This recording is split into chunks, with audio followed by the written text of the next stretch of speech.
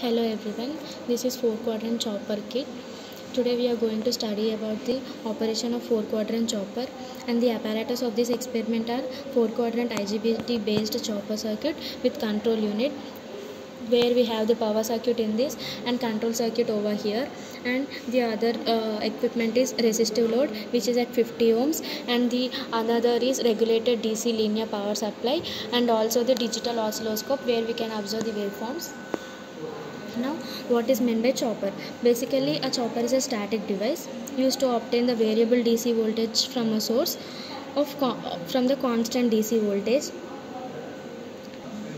Now, variable DC voltage is required for many applications like trolley buses, battery operated vehicles, or in DC traction motors.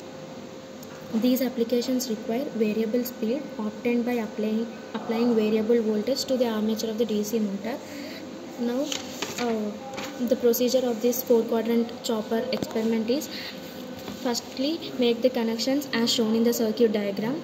Now, connect the control output signals to the respective gate terminals of the IGBT power circuit and switch on the main supply to the controller unit. Now, keep the forward direction.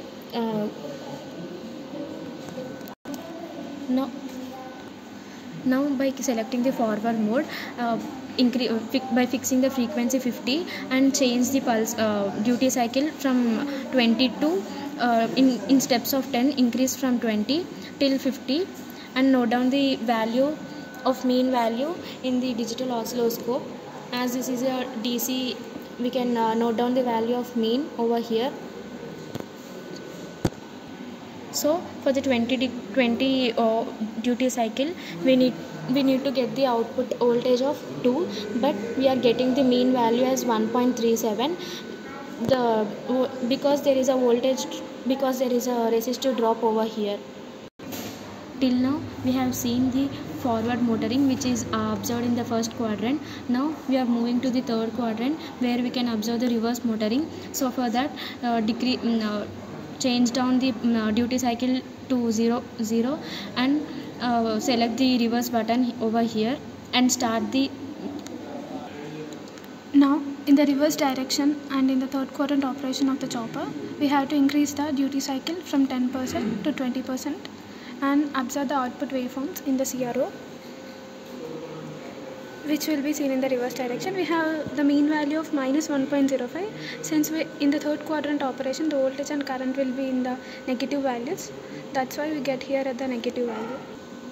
So for a duty cycle of 30%, we have the mean value of minus 2.65 volts. Therefore, by gradually increasing the duty cycle from 20% to 50%, observe the output voltage waveforms in the CRO, and after the completion of experiment, switch off the power supply and plot the load voltage waveforms.